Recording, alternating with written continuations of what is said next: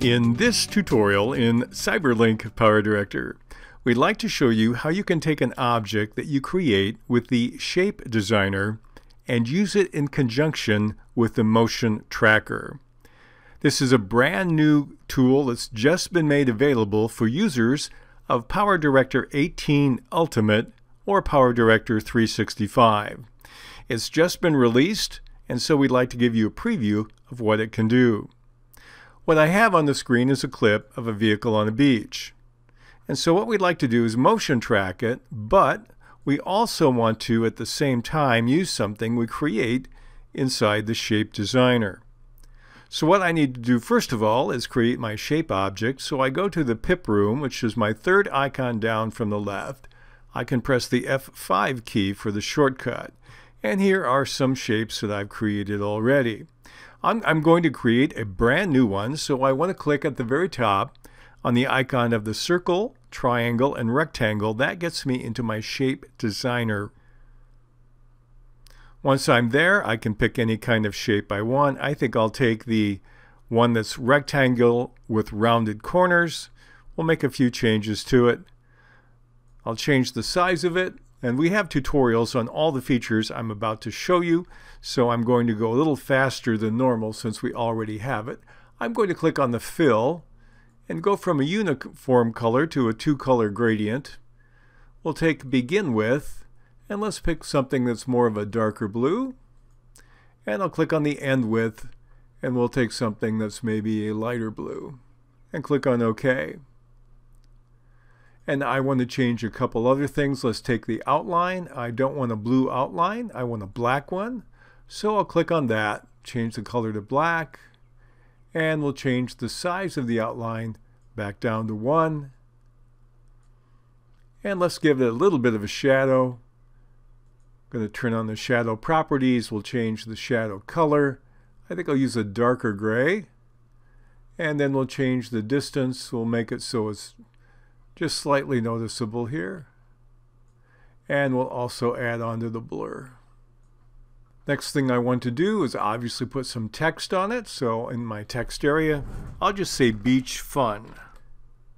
And I think it would look nicer if it were a white color as opposed to black. So we'll simply change that one. And now I have my object that I've created. There are other things we can do, and we have tutorials on that, but this is kind of a quick way to look at the capabilities of your designer. So I'll take my Shape Designer and I'll click on OK. It wants to save it. I'll call this my beach and click on OK. So now we're going to go back to our main area where we have our media room. And I have my clip on track number 1. I'm going to click on that and highlight it. And then I'm going to choose Tools above my timelines, and then choose Motion Tracker. So now we're going to motion track some of what's on the screen. We'll take a part of the vehicle. I'm going to make this smaller. I'll use maybe the upper area of the window. We'll track that. And now we're going to click on the part that allows us to add a pip object. That's the middle button on the left, and this is where we have this new combination tool. Import media clip was there, but when I click on it now I can import from the video overlay room. So I'll click on that.